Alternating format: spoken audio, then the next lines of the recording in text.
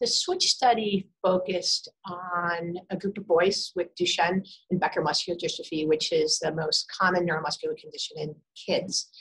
One of the standard treatments for this group of kids is the use of corticosteroids. And this study we embarked on to better understand the experience of switching from one of the corticosteroids, Prednisone, to another one called Deflazacort. To back up, corticosteroids have become standard of care and have been really for well over 2 decades. We know that boys on a corticosteroid will have the ability to walk for longer periods of time. So typically in this condition, boys lose the ability to walk between 10 and 12 years of age. But when they're on steroids, they walk for a couple to 3 years longer. They maintain upper body strength for longer periods of time, and it has positive impacts on the spine, breathing, and even the heart. And so we believe that boys should be on corticosteroids. So the switch study was really to give us an idea of the real world experience. So the experience of physicians who are out in the community. So not in a rigorous clinical trial, but the real world experience of people switching from Prednisone to Deflazacort. We wanted to know why children were being switched from the Prednisone to the Deflazacort, how they did with that switch, and that included their outcomes from a functional standpoint, but also from an adverse event standpoint. And so the study is a retrospective chart review. We reached out to neurologists in the community who were caring for boys with Duchenne or Becker Muscular Dystrophy. And we had them review their records.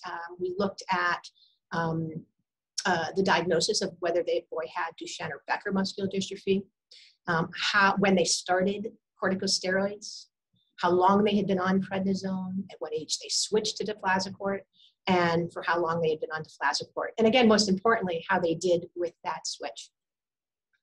So we had, I believe, 55 neurologists that completed this study, and there were 92 boys. 62 of them had Duchenne muscular dystrophy, and 30 of them had Becker muscular dystrophy. And Becker muscular dystrophy is a more mild form of Duchenne. The boys walk longer and in general have a less aggressive phenotype. The reason for the change, as identified through this study, was to slow the progression of the disease, was one of the main reasons. And another main reason that the boys were switched from Prednisone to Deflazacort was tolerability. One thing I didn't mention, and you may be aware, is that corticosteroids, Prednisone, which is the most common one we use, can really lead to a lot of side effects: weight gain, behavioral changes, impacting sleep, short stature. And so the tolerability in our study was one of those factors that prompted the switch from Prednisone to Deflazacort. When we looked at the physician's perspective on the impact of the change, in general, the physicians or neurologists felt that they were either somewhat or very effective in terms of the switch. So that was a really good thing to see. We also looked, there's some practices, some neurologists who use something called the CGI, or the Clinical Global Impression. So that means if I am seeing a child over time, how is that child doing? Are they stable in their course? Are they getting better? Are they a lot better? Are they getting worse? Are they getting a lot worse? And so the CGI is a tool that we use to track outcomes over time. And so we looked at the CGI results of boys as they were switching from Prednisone to Deflazacort.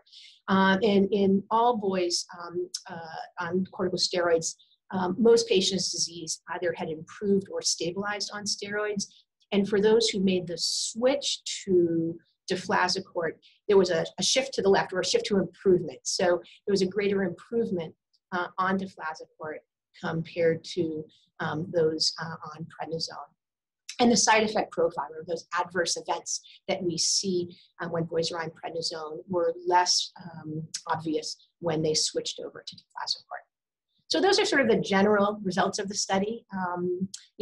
For me as a clinician, it was great to see, something that I'm seeing clinically also, that boys seem to be benefiting from the switch from prednisone to Deflazacort with more stabilization or improvement and fewer side effects.